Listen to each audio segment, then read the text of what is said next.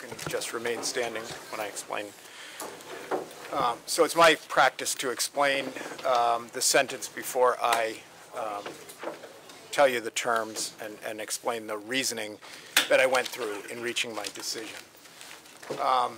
So there's absolutely no doubt in this case that a terrible tragedy happened on January 28th in which the lives of two families have been changed forever, and I can't possibly articulate that in any more compelling way than the statements we heard here today from Timmy's family and the statements that your family and friends and support provided to the court about what your actions did on that fatal day.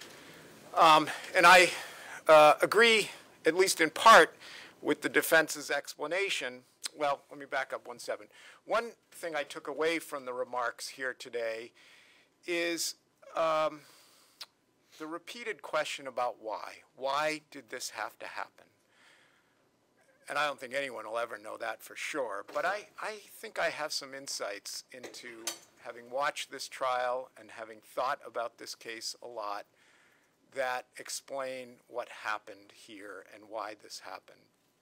And I agree in part with Attorney Faulkner's explanation that Timmy's murder was the result of a fatal combination of youth and alcohol, and of course that's an important consideration. But I think that's only part of the story, and I don't actually even think that's the biggest part of the story or explanation for what happened here. What happened in this case is that Timothy Pouliot wouldn't back down when he was confronted by a bully, namely you. He had the audacity to stand up to a man who was literally more than twice his size and who, because of his size, was used to getting his way. And he had the gall to talk to your ex-girlfriend, and he had the gall not to back away when you confronted him the first time in that bar. And when he and his friends went back over to your ex-girlfriend and started bragging to them, that was too much for you. And that's when the physical confrontation began to escalate. And when Timmy's friend hit you, you flew into a rage. There was no doubt you were spoiling for a fight, and you were not going to let these three guys get the better of you. And just like a bully, you hid behind a gun. And just like a bully, you put an end to Timmy's life by putting 8 rounds into him to show people that no one was going to stand up to John Delee and live to tell that tale. And if I had any doubt about your acts being motivated by that bullying, all of that doubt was erased by your conduct just 2 days ago at the jail.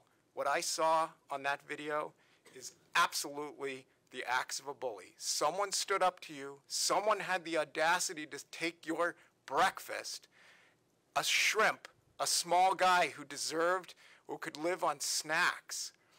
And no one was going to stand up to John Delee.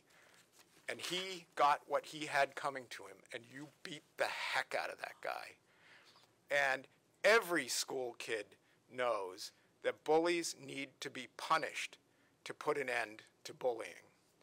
And your conduct deserves harsh punishment, and it deserves a significant sentence, both for specific deterrence, so that you finally get the message that someone is going to stand up to John Delee and not take it anymore, and general deterrence that this kind of behavior is completely and utterly unacceptable. By all accounts, Timmy Pouliot was a kind-hearted person, and you put an end to that life.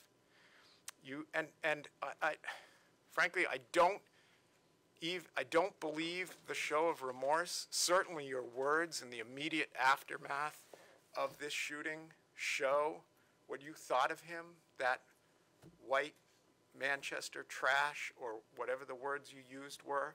But even the letter you wrote to the court today or yesterday, just recently, show that There's no true remorse here. Not once in that letter do you say, I'm sorry I killed Timmy. Instead you say, I'm very sorry for what happened, as if it's the acts of some other person, not your responsibility that ended his life.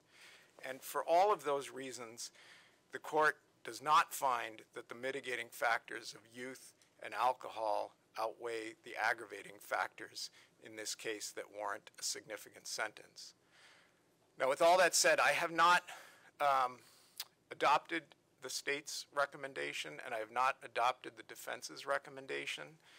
I've crafted a sentence here that accomplishes the goals that I've explained in my remarks, but I've also crafted a sentence that's going to give you some opportunity to still have a life in front of you that is more than Timmy Pouliot had. Obviously, he's deceased, who will never have, I should say.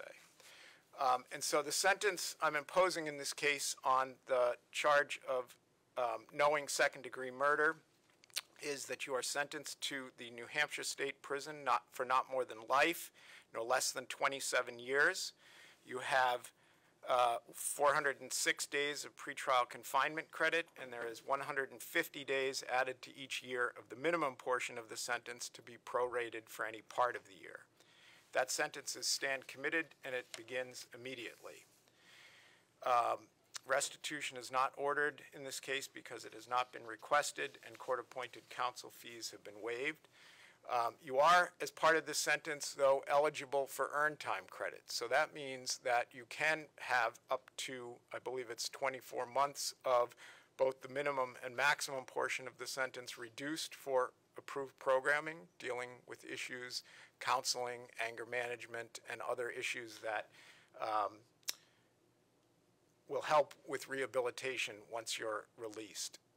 You are required as part of this sentence to participate meaningfully in all counseling, treatment, and education as required. You're prohibited from having any contact with the Pouliot family, and of course you have to be of good behavior.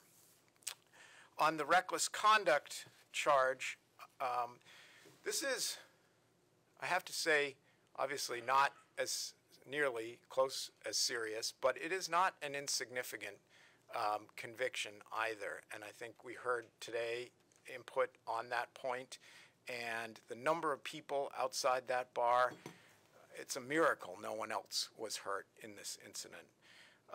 So the sentence I'm imposing reflects that as well, and that you are sentenced to the state prison for not more than 6 years, no less than 3 years.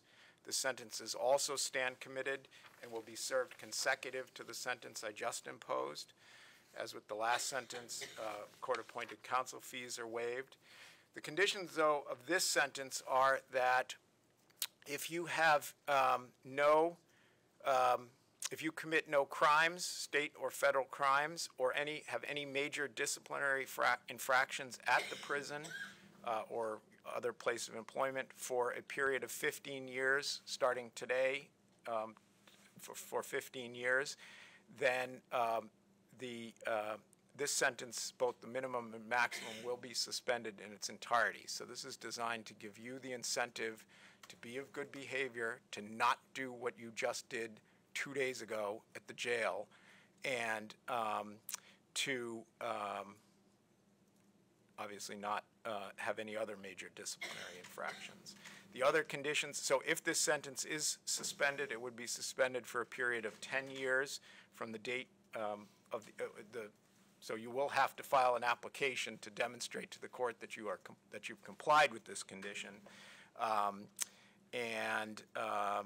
If the court grants that, then it will be suspended for a period of 10 years from the date it is granted.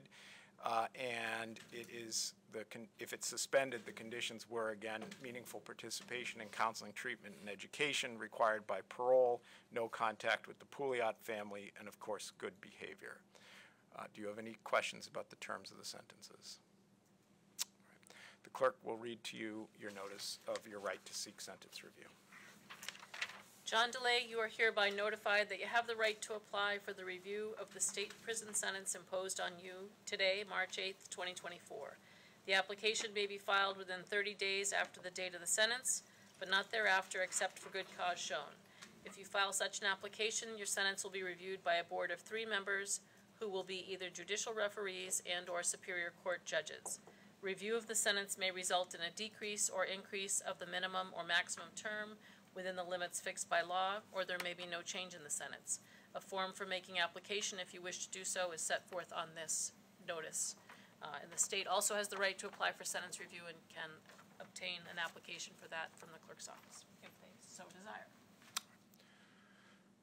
Mr. Delee is remanded back to the custody of the sheriff, and the court is in recess. Hang in there, dog.